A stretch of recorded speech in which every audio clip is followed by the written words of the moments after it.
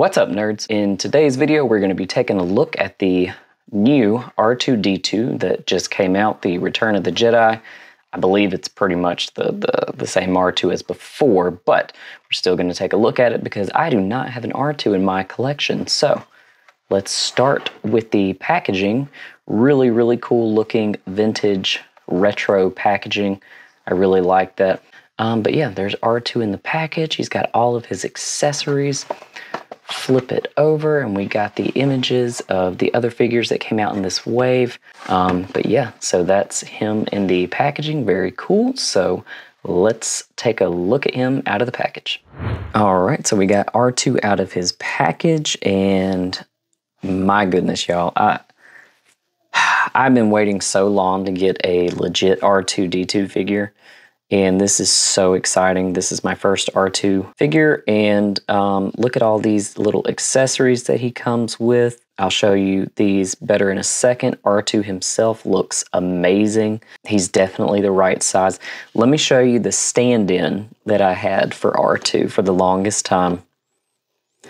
And it's just, you know, this isn't an actual action figure. It's just, I don't even know. It's just like it just stands here, and it did, which I'm sure if I, got in here and changed the battery, but yeah, when you pressed in on the head, it made his noises and everything. And I honestly don't even remember where I got it from. So yeah, now I have an actual R2D2 figure, so this one can go sit on my desk at work or something. So with that one out of the way, let's take a look at R2 because he is amazing. So his head spins all the way around, obviously, and then up top we got the spots for the accessories right there. You can pop this off and put one right there. That would probably be really easy to lose, so be careful with these pieces. And then you can pop this one off as well and put something right there. These don't come off at all. None of these other ones come off, so you can put two accessories right there. And then right here, his head pops up, which, when I first saw this, because I'm pretty sure he does not do this at all in any of the films. But what is cool about it, though, is you can take all of these extra accessories and store them in here when they're not being used, which is really, really cool. Because I was thinking at first I was going to have to put them in one of my, little Ziploc bags or something like that and put them away with all the other accessories, but I won't have to. I can just put them all with R2 right there, which is really cool. His legs come back. Let's see, and you got the feet. The feet actually go more that way than this way, and I guess it's this little part in here that's blocking him. I mean, but you don't need it to move that much because R2 doesn't move them that much. So, well, I'll do that in just a second. Let me finish showing you this right here. The body is just incredible. And, for those of you who have already had an R2 figure, you're probably thinking, oh my gosh, she's so excited. This just looks like the last one. Well, I don't have the last one, so that's why I'm so excited. But, you can open these up right here. I've seen people open it up with like a little box cutter or a little blade or something, but I have, some fingernail. If you push on the back of it, it kind of cracks it open, and then you can just kind of get in there and open it up. But yeah, some more spots for more accessories to put in there. But I'll show you that more in a second. These look like they open up, but I don't think they actually open up. Oh, well, you know what? Look at that. I did not know this opened up until now. I was about to tell you I don't think it opens up, but apparently it does. I just didn't try hard enough, I guess. It feels like if you try to open it more, it's like it might pop off though. So I'm not gonna sit here and test it. So yeah, that one does open up. So let's get in here and get this one too. Maybe. Nah. Okay, so the point is, they do open up because they definitely looked like they opened up. The paint job on R2 is really, really nice. I really love this blue. I love the metallic look. on a lot of the parts, how a lot of parts are glossy. I mean, he looks like a fresh droid. Fresh droid. What the heck does that even mean? I mean, like off the assembly line. Like there's no damage on them, no scuffs or anything. So that's what I mean.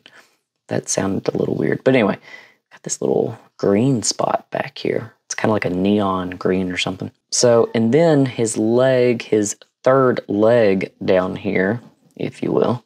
Pretty sure you just have to reach in here, which is a little difficult, honestly. But just get in there, and I'm sure that's why they give you these open spots right here. But okay, come on.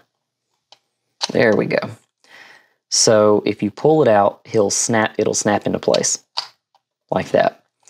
And then it can, you know, bend back to where, here, let me focus on him. So, you know, you put the legs back, this leg comes out, and you can have him when he's, you know, rolling around and everything. So that's really cool.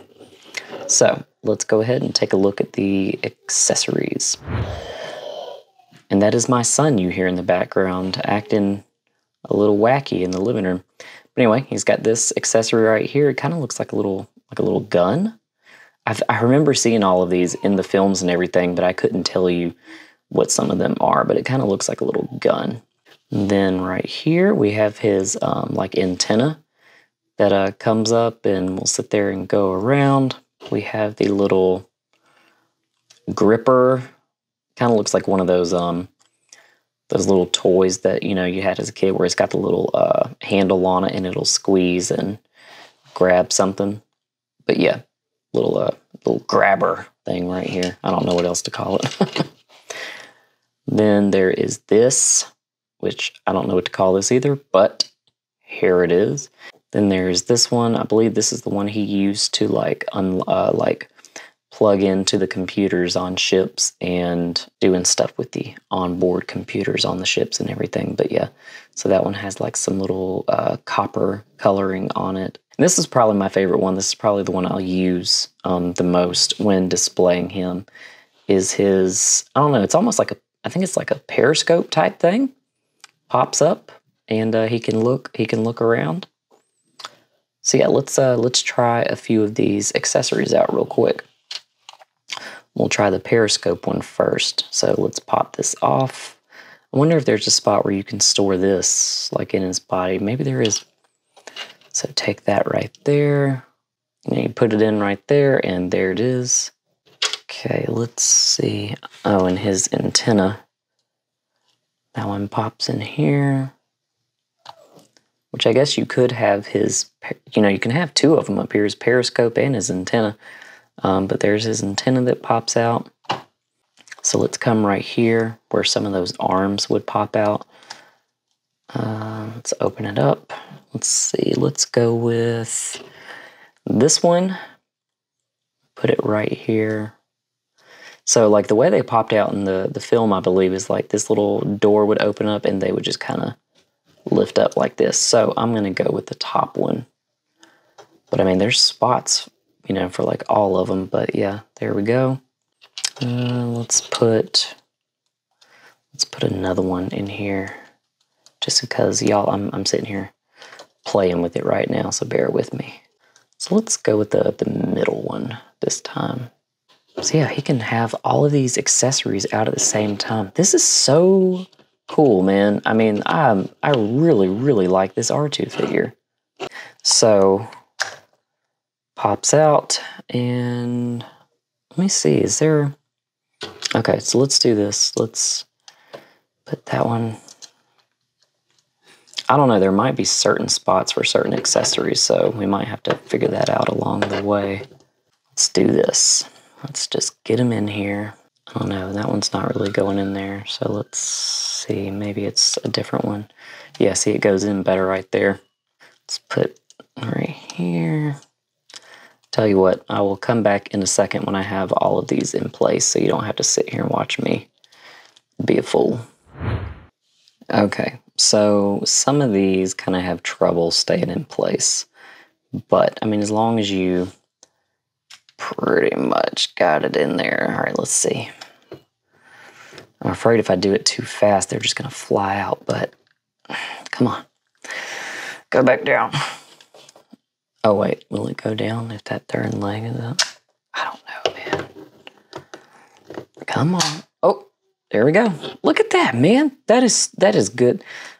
That is good engineering right there. That's really cool. I really like, y'all, I know I'm a little overexcited about the fact that I can store accessories inside of them, but I have this bin that has like nothing but action figure accessories in there, and it's really cool to not have to add to it. For me, I will probably display him with that third leg out, but also let me show you what he looks like next to his buddy C-3PO. So hold on one sec. Oh my gosh, y'all. That looks so cool. C-3PO and R2D2 together again. Those are going to look so cool in my Star Wars collection, especially now that I have R2 and he's got his buddy with him. Those look so great together. Again, I know I'm overexcited, but dang. Oh, yeah, let me throw in his little stand-in that was there for a while. So yeah, check them out. Let's take a look at him on the platform.